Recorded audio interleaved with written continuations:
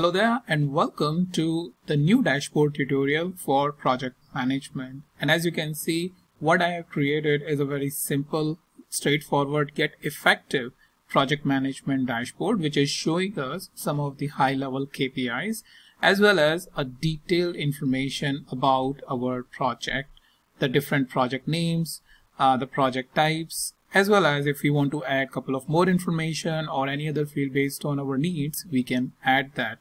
And down there you will see the dates information as to what those dates are and how the activities are scheduled, how many number of days or duration that each particular activity has. So for example, this Creative Media Industry 4 project is basically a type of facilities project, and it has 200 as a duration, and you can see the priority is low. So it reveals a lot of information about this. Also at the top you will see you have very clearly written yet attractive with this color theme the KPIs that you have. Right now the main KPI that we have is the total budget, total expense, total duration, total expense.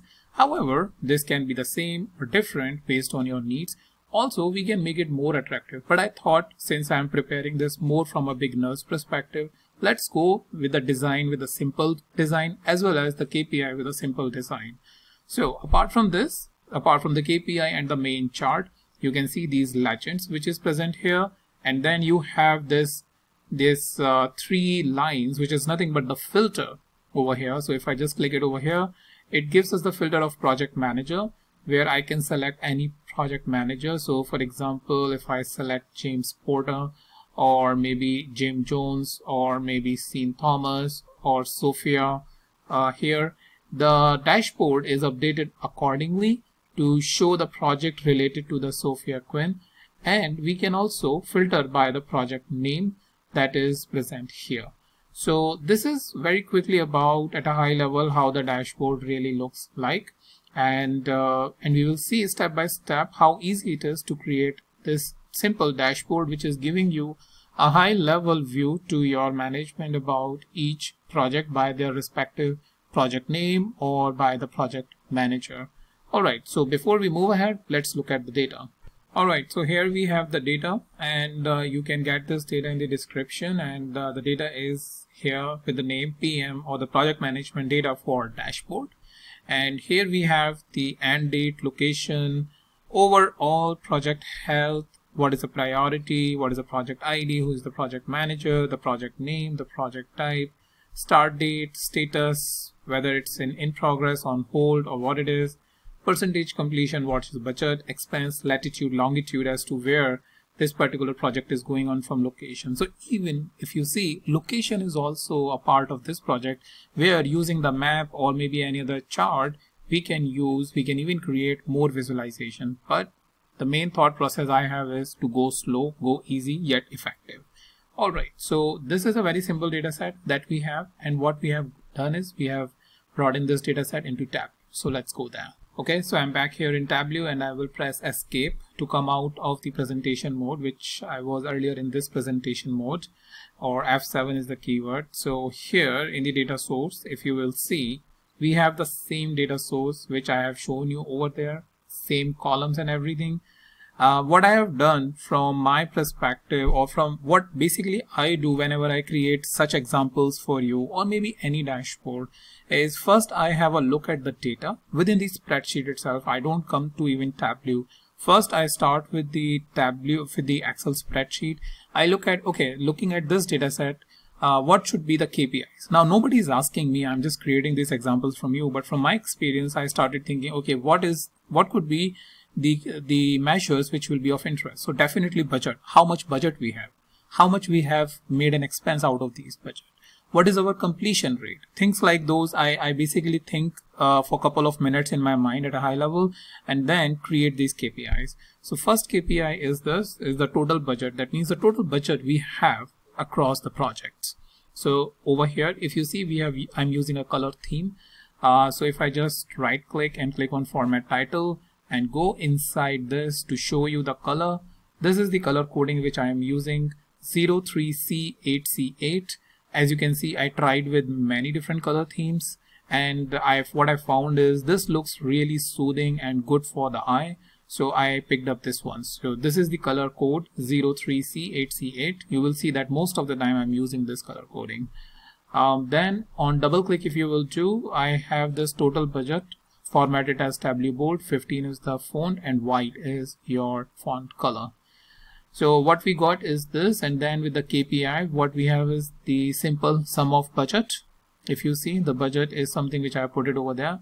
The only thing which I have done is the formatting. If you will see, you will come over here and click on the format, and on the currency I have chosen this, and I'm showing no decimal places because when the budget is so high, there is no point in choosing the decimal points. And then I've added two filters which I'm showing in the front end, which is the project manager and the project name. Now the similar settings is applied over here in the KPI 2, where we have the expense, and expense is coming again on the text, and it's been again formatted as a dollar or the USD currency, and the same header, everything is same. So what I've done is I've created just first sheet, formatted it completely as to what I want to basically show in my 4 different KPIs, and then I'm just duplicating the KPI and changing the measure and formatting it. And that's what you will have to do. In KPI 3, that duration, by default you will going to get the sum of duration. However, the duration should always be here in the average. Okay, and there should be a question which may come to you. If you have seen my previous video, this may be a repetitive one, but I will still ask. If an interview you are in and somebody will ask, okay, how will you going to change the default measure of within the Tableau? So for example, whenever you pick expense, duration, budget, it will always going to be the sum. So how will you change that? Well, take a pause and think about it. Well, if you have got it, good. If you have not, here is the answer. You come here in the expense, and you have these default properties, and in the aggregation you have sum. So if you change it to average, whenever you will pick the expense field and put it anywhere within the Tableau, it will going to take average instead of sum. So this is the default property or default aggregation which is applied. Change it based on what your needs are. So this should be your answer whenever somebody is asking you, or if you are an interviewer, then ask someone and figure out whether they know these details about Tableau, because this makes the entire development really efficient. All right, enough of that. Let's move on to the 4th KPI, which is average percentage completion, and it's formatted in percentage via the same process. And over here, if you see, I have not changed the total expense. So what I need to do is I need to change this to completion percentage. So that's what we want to show. KPI 3, total duration is fine. I think expense is fine and budget is fine. Okay. Now what we have done is produced a Gantt chart. Very simple. What we have taken is basically the start date and project name, and I changed the type to Gantt chart.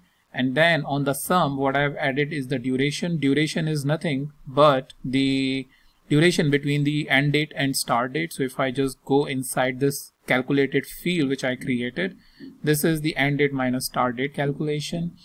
It can be as simple as this, or it can be more complex based on the complexity that you are handling. So if you find any problem or anything regarding your scenario, let me know in the comments. If possible, I'll try to help, or if I know, probably I will just try to share my knowledge with you. So here, when I put the duration on the size, it basically creates that length of the bar chart, or that length of the bar, and shows when the length is small, like 35 days, it's a small bar, and when the length is very big, it like 294 in this case, the very big bar, and then over here it's just 147 days. And this has been further color coded. These bars have been further color coded based on the priority. That means darker the color, higher the priority. So, and then lower the color, very less priority. So for example, like this one, it has a very low priority.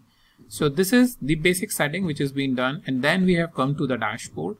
The first section in the dashboard is the title, or is the text component which you will drag. Once you will drag it, it will going to take the entire space, but don't worry. What you can do is, after entering this title, if I just double click over here, you will see that it's the same Tableau semi-bold, 30 is the size and white is the background.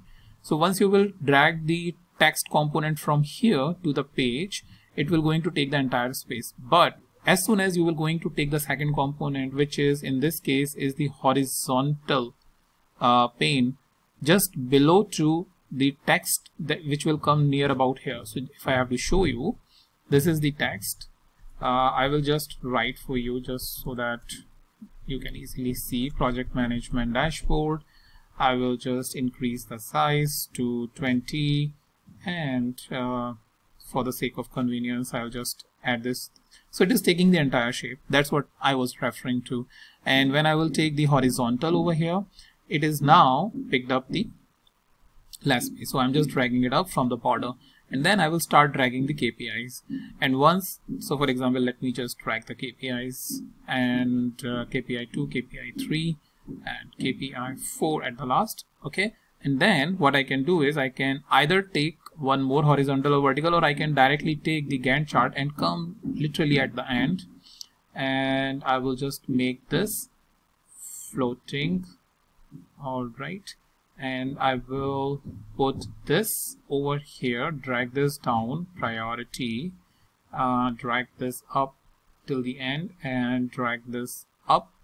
You will see that priority is coming similar to that chart which I was having earlier, and I will drag this up a little bit, and I will drag this up here, and we have the same chart which we were showing. Only thing is this formatting is not present, and the formatting is very simple. I've shown you the color code and everything.